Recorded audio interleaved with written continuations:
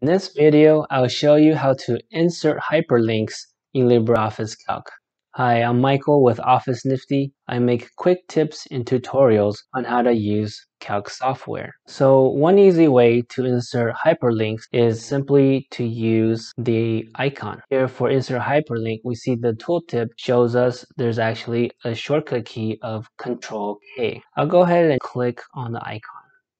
It opens up a hyperlink wizard. We can put in a URL and a text for it. So in this example, I'll just use LibreOffice website. The text, I'll call it LibreOffice Calc. You may notice there are other options here as well, which means we can actually link to an email address.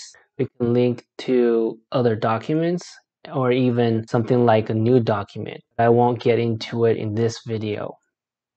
So back to my URL, I'm done putting in information and I'll click OK. So now we see my hyperlink is inserted. When I move my mouse over it, it confirms that I can control and click to open the link. Another way to verify the URL is going back to the wizard.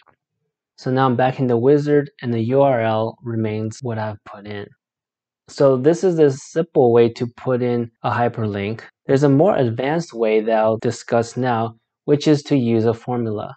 So the way to use a formula is just to start typing it in.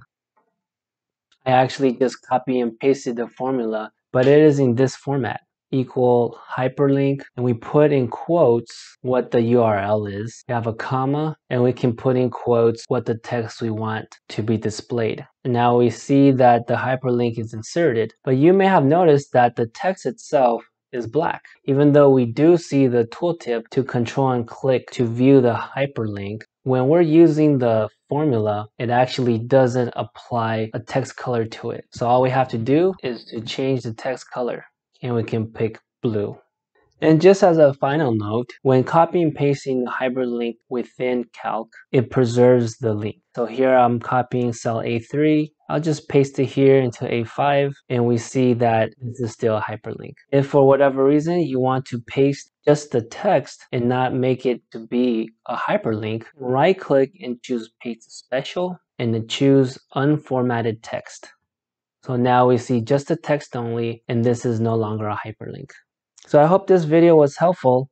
If it was, I recommend you to watch my other video about how to change the spreadsheet view from values to formulas in LibreOffice Calc. Thank you for watching, and as always, stay nifty.